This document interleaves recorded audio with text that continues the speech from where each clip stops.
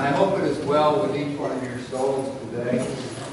And the only way that your soul can be made well, because your soul can only find rest in God and God alone. And if you don't have God, your soul is unrestful. So I pray and hope that this day, that Jesus will be the Lord of your life, will be the Savior of your soul. What a blessing it is to be here this morning. I believe God has a word for you this morning, a word for the church, and a word for you individually. I believe that some of us have been carrying burdens and sorrows and pains and things in our life that we're not able to carry, and Jesus doesn't want you to carry. He wants you to come to Him, all you are heavy laden and burdened, and you shall find rest for your soul in Him this morning. God has a word for the church this morning. I'm going to be preaching from an Old Testament text that you might be very familiar with. It's found in the book of Ezekiel, chapter 37.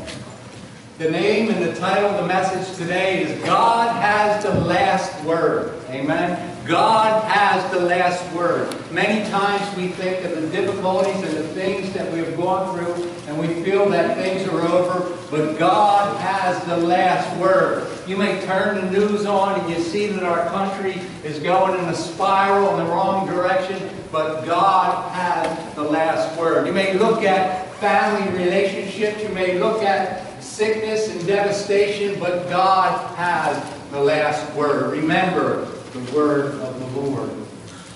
He is going to speak to us today from His word. You know that it is His word that is true, and let every man be a liar. There are many things that we hear, and sometimes you got to crowd out the voices that are all around us. John spoke about First John 1:7, where the Bible says, if we walk in the light as He is in the light, that the blood of Jesus will purify us from all sin.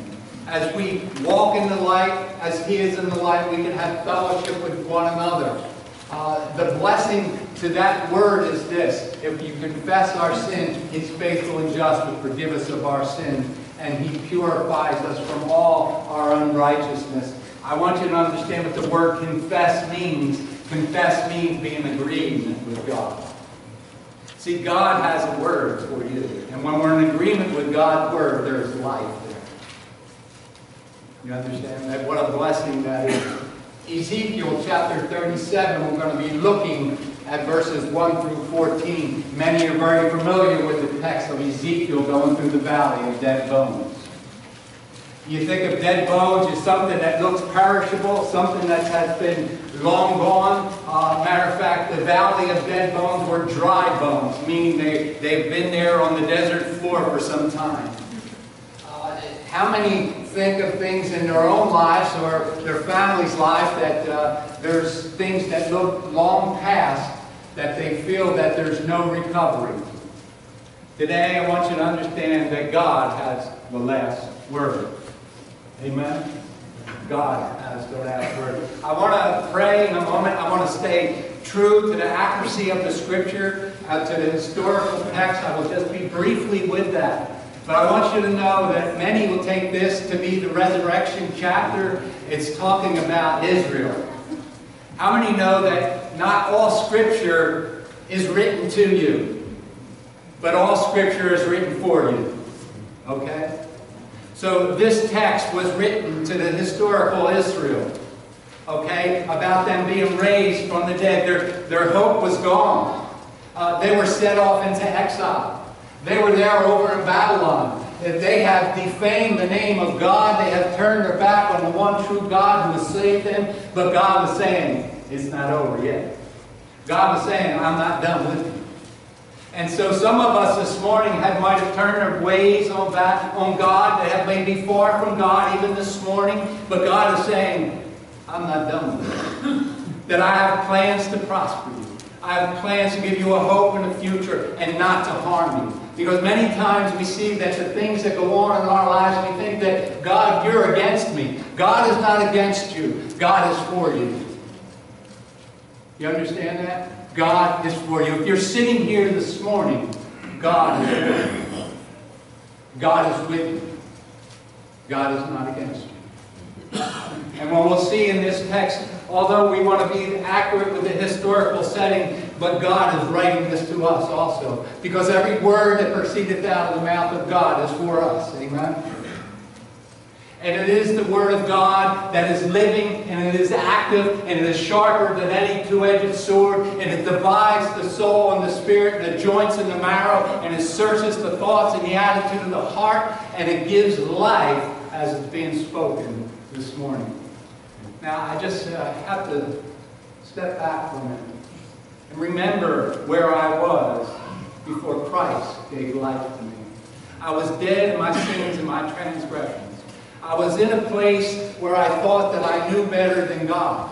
I was a rebellious individual, and yet I needed God, but I could not come to the place of accepting God because I thought that that was a weakness. But I'm here to tell you, it's up out of the weakness that you'll find your real strength. It's up out of that weakness that you'll find true life. I was dead in my sins and my transgressions. I was dead in the darkness of the things of this world, and yet God still pursued me. He was the hound of heaven. He drew me out of the darks of the depths of their despair, of hopelessness. I was at places where I didn't want to go. I was around people I didn't want to be around. I did things I didn't want to do, things that I'm ashamed of, but Jesus washed me clean, and I'm a new man today because of what Jesus done. And He wants you to know that He has a word for you today. That all things are made new through Him. Things that may be long and past. The prophet Isaiah said something like this. Do you not perceive it? Do you not know it? That I'm doing a new thing. I'm making a way in the desert. I'm bringing streams in the wasteland. Do you know that there's no streams in the wasteland? That God is making a way in the desert where it looks dry and weary? But God is sending forth His Spirit. And it is the living waters that's going to be walking through here today. Because He has a word for you.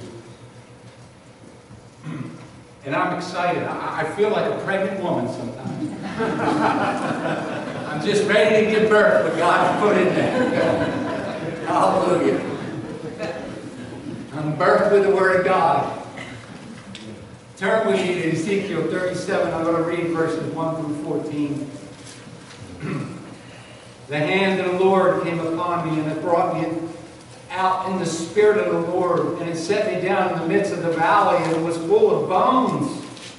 Then He caused me to pass by them all around, and behold, there were very many in the open valley, and indeed they were very dry. And He said to me, Son of man, can these bones live? So I answered, O Lord God, you know. And again He said to me, prophesy to these bones, and say to them, O dry bones, hear the word of the Lord. Thus saith the Lord God to these bones, surely I will cause breath to enter into you, and you shall live.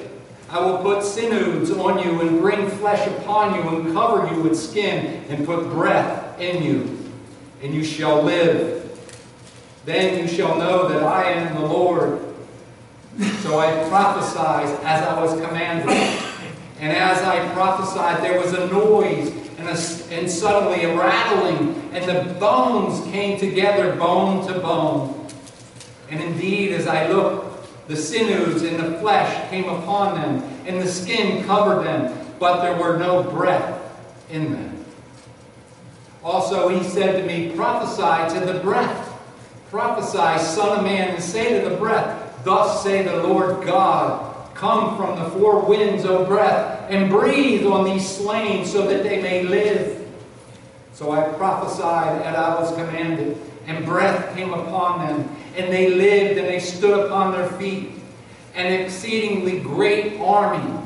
Then He said to me, Son of man, these bones are the whole house of Israel. They indeed say, our bones are dry, our hope is lost, and we ourselves are cut off.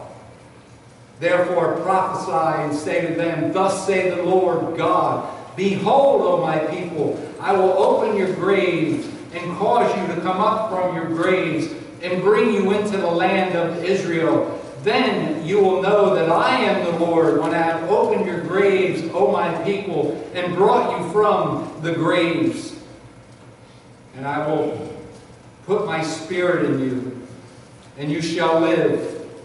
I will place you in your own land, and then you shall know that I, the Lord, have spoken and performed it, says the Lord. Father, again, we pray for great understanding of your word this morning. Father, we know that you are talking here to historic Israel. And Father, part of the fulfillment has taken place. And Father, we know what you say to be true, that your word be spoken shall take place. And so this morning, Lord, help us to understand what you are declaring to us as individuals, as a church, and as a future for the church. And Lord, we'll thank you in the name of the Lord Jesus. Amen. It's interesting, you starting in the first couple of verses, it says that the Spirit of the Lord came upon Ezekiel. Ezekiel was a priest.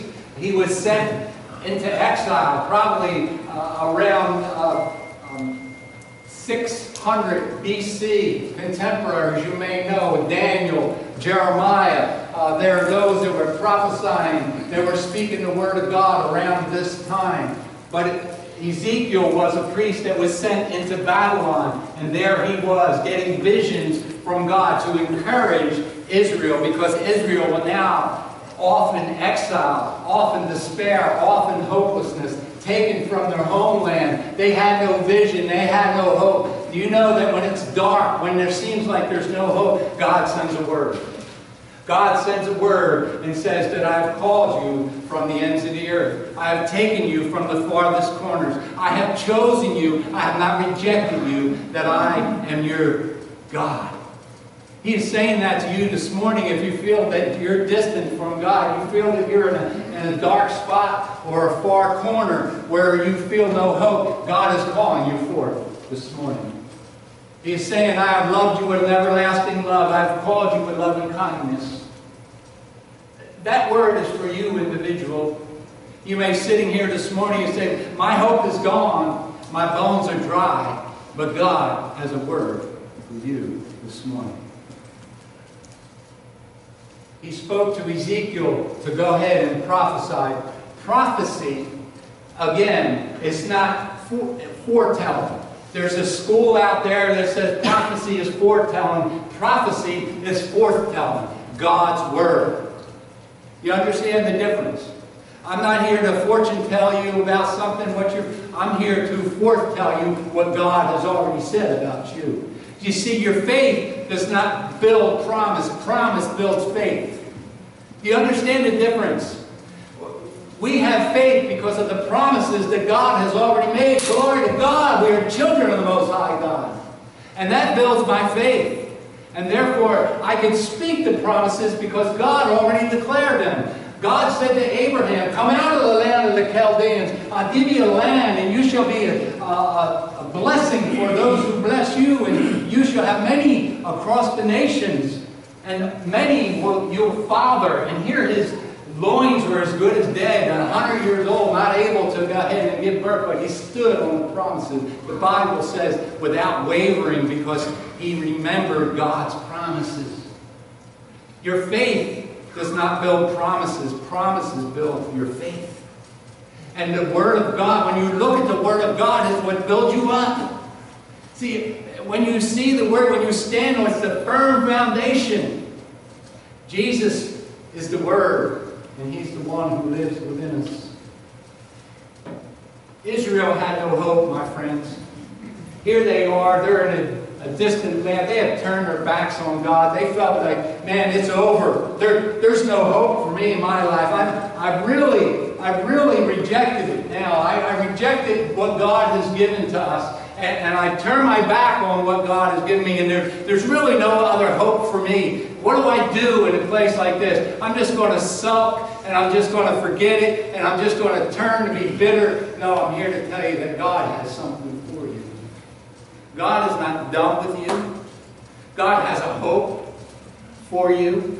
How many know that in a moment's time, if when we turn to God, the Bible said we confess our sin, He's faithful and just to forgive us of our sin, to purify us from all our unrighteousness. God has birthed hope into us when we feel like there is no hope. Amen?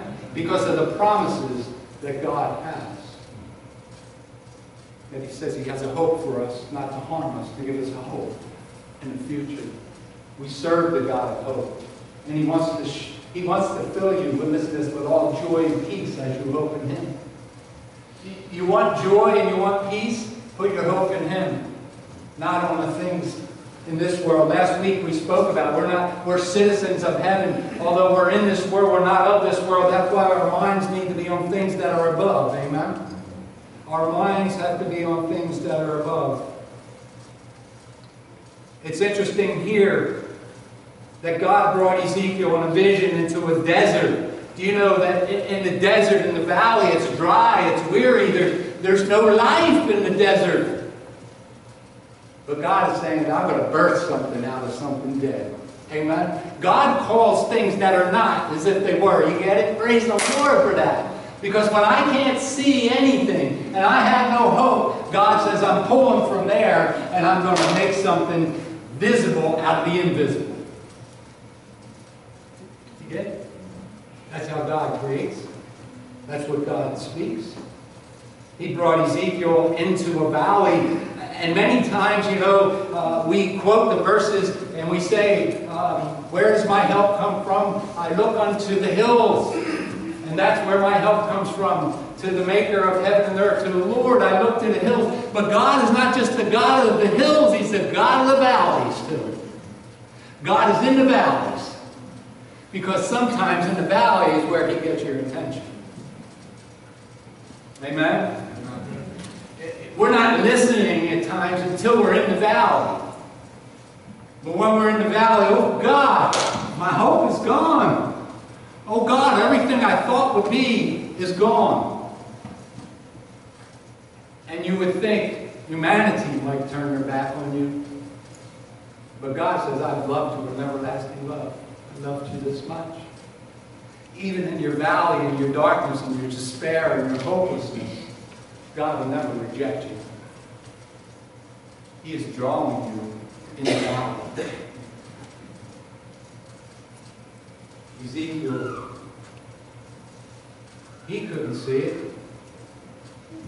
God said to him, can these bones live, Ezekiel? Guess what he said? Only you know it, Lord. See, God is the answer to everything. He knows. He knows. He knows right where you're at. He knows what you're going through. God's word said if Israel would turn their backs on Him, He would turn His back on them. And in a sense, He allowed them to come to a place of hopelessness so that He can only birth hope. There they were, Israel. How do I know it was Israel? You look at verse 11. And He said to me, Son of man, what are these bones? It's the whole house of Israel. That's what it was. It was the whole house of Israel. That was the dry bones. The one that God's people, He allowed to get to the valleys. He allowed to be into exile. Allowed to lose all their hope. So only He could birth real hope into them and give real life to them.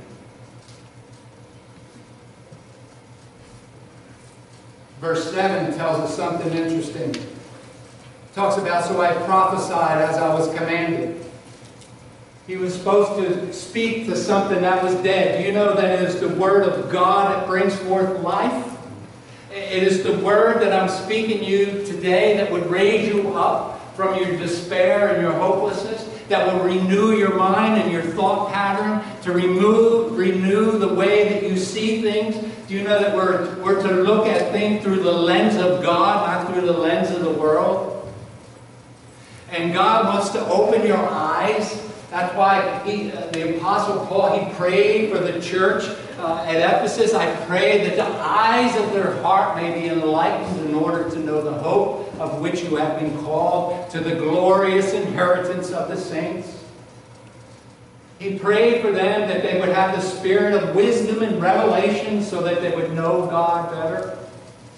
You see, when we walk in the sight of this world and we walk by our sight and not by our faith, all we have is despair.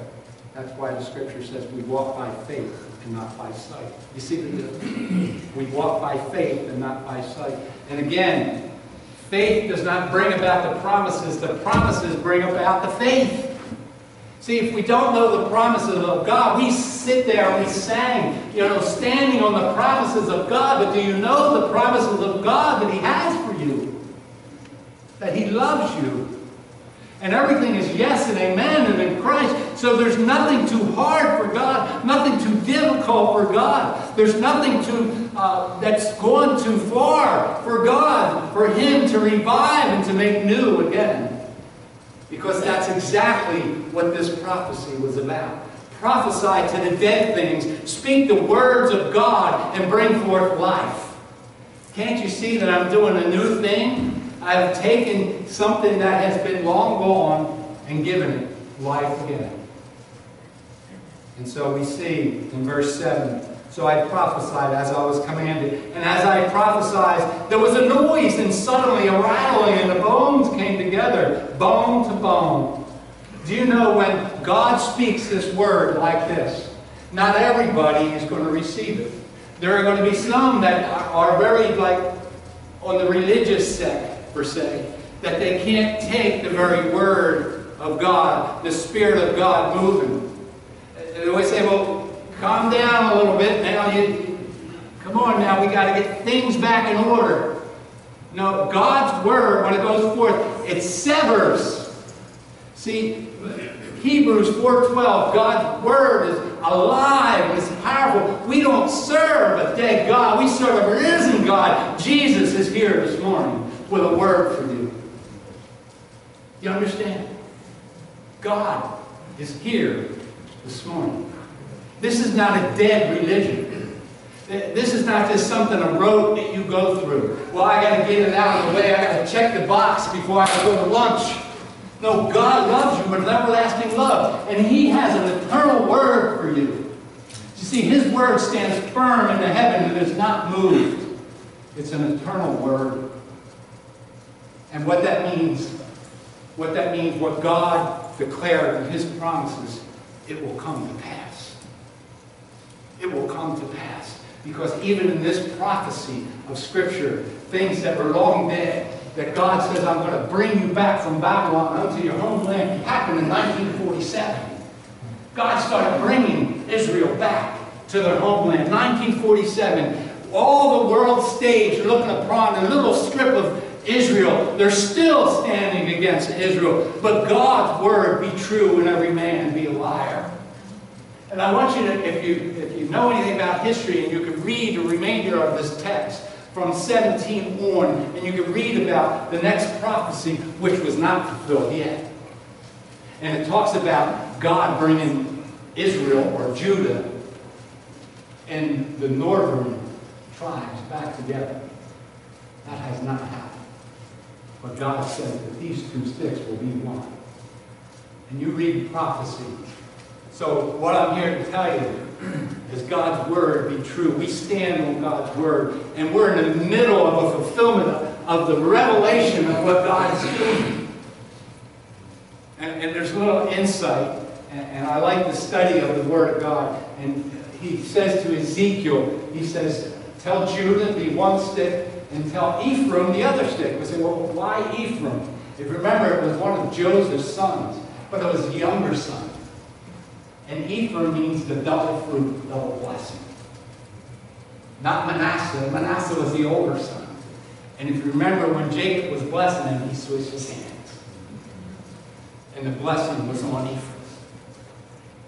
The powerful prophecies that start to unfold in God's word. It just makes me want to weep. Hallelujah. See, the more you know of God's Word, the stronger you are in your faith and your promises.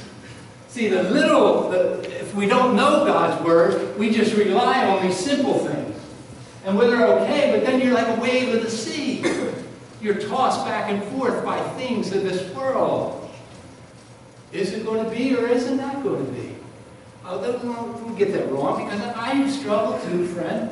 I have struggled with doubts. I go through times of despair, and you're not alone. But that's why we're here together, to build one another up in the most holy faith. Amen. To be there to encourage one another, to spur one another on, to point here at the Word of God to be true, and to encourage each other with it. That's it. You see, that's what we got, my friend. We are children of the Most High God. And don't you think that your Heavenly Father wants you to know the truth? Don't you think that your Heavenly Father wants you to know the prophetic word? It's not prophetic word as far as fortune telling. It's the prophetic word of forth telling. What has already taken place in God's mouth. What a wonderful word we have. Amen? I'm encouraged that God is doing a new thing here at Weekstown, New Jersey. God is stirring up some things. Revival is coming here, my friends. And you say, well, Pastor, man, it just seems like everything around me is just breaking down. Relationship, there's family issues, there's health issues, there's financial issues. Everywhere I go, what's going on? Do you know that Gideon said the same thing? Gideon said this, if God is with us, why has all this happened?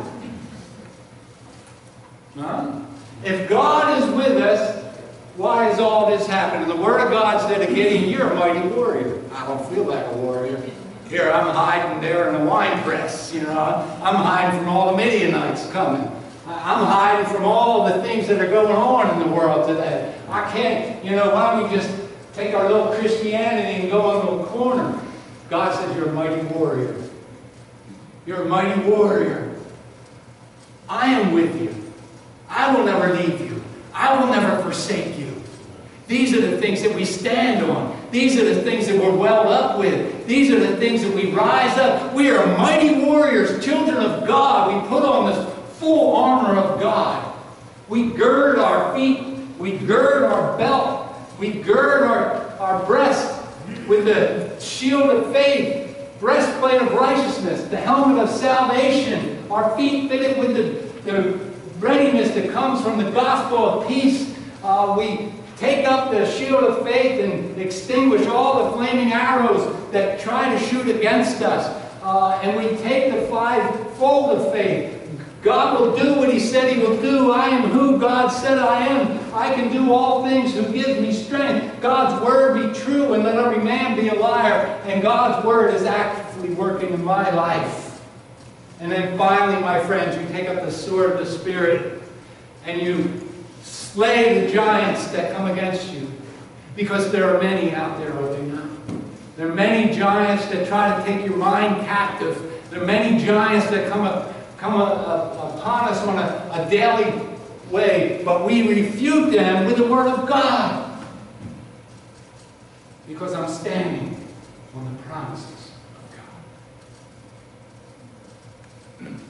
God. And next week we can do part 2. I'm just going to start. I'm sorry, I won't break it. Let me just finish this. Verse 9, He said to me, prophesy to breath. Prophesy, son of man, say to breath, thus say the Lord, come from the four winds of breath and breathe on these slain so they may live. And so I prophesied as He commanded me, and breath came into them, and they lived. And they stood upon their feet, and it was an exceedingly great army. There's a point that has to be made here very quickly. You notice when He first spoke to the dry bones, that the sinews, the tendons came upon them. And then the meat of the body came upon the person. Then skin came upon them. But it said that there was no breath in them. There was no breath in them. That's why Jesus said, unless you are born again, you shall not see the kingdom of God. We will not be born of the flesh, born of a husband's will or even a human's decision, but born of the Spirit. We must be born of the Spirit if we want to see the kingdom of God. And that's why in this text it says, now prophesy to the breath. And now the breath of the Spirit of God is what gives forth life. Jesus said that the flesh counts for nothing. It is the Spirit that gives forth life. And the words that I speak to you, prophecy, are spirit and life. And it is the life that's going to raise you up and give life to you, because without the breath of God, there's no life in us. You understand? And we must be born again by trusting Jesus Christ as our Lord and Savior. Don't cling to the things of this world. Release them and receive what God has for us. Those who receive Him and believe on Him, He gave the right to become a child of God. And I want to close with this. And one of my favorite preachers, he always closes, not always, but he closes something like this. He says, there was a family, a very well-to-do family, and they had a very expensive vase in their house. And their little girl, about 6 or 7 years old, put her hand in the vase, but she couldn't get her hand out of the vase. And they tried so hard, they put oil and butter, trying to get her hand out of there, and the last resort was they had to break the vase. Very, very expensive vase. Been in the family for years. And they broke the vase, and the little girl's hand was clenched inside the vase. And they opened her hand, and they said, honey, why didn't you open your hand? And what was in her hand was a penny. And she said, well, I would lose my penny. You see, many today hold on to their pennies when God has the best for you. We clinch to the things of this world when God says, let go. And He will fill it with the greatest and the best of the treasures of heaven. So seek first the kingdom of God. All those other things He will add unto you. Salvation is the greatest treasure given to us in the Lord Jesus Christ. There are many who will not let go of certain things. Maybe it's their pride that would not allow them to say that I need you, Lord. You see, it is God who opposes those that are prideful, because we have to come to the one and acknowledge that yes, we are sinners and we need Savior. That's letting go of everything. Let go. Let God. Don't go and get the end of your life and be holding on tightly to some meaningless thing in this world that will count for nothing.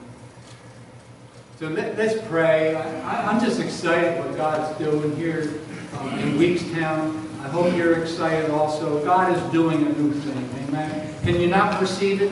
Can you not perceive this? Father, we thank you. We thank you, Lord, for what you're doing. Thank you for not leaving us as we are. Thank you, Father, for breathing life into us, Lord. That your breath, Lord, that has gone across this sanctuary, Lord, touching lives, those that feel broken, those who feel despair, those who feel hopeless, God, I know you're birthing new life into them, new hope, new joy. Father, just bless each one today. Father, for those who have come out, Lord, continue to inspire them, to encourage them. Father, as we link arms together, Father, as we go through this life together, knowing, Lord, that you have already overcome this world. And we thank you for that. In the name of the Lord Jesus. Amen.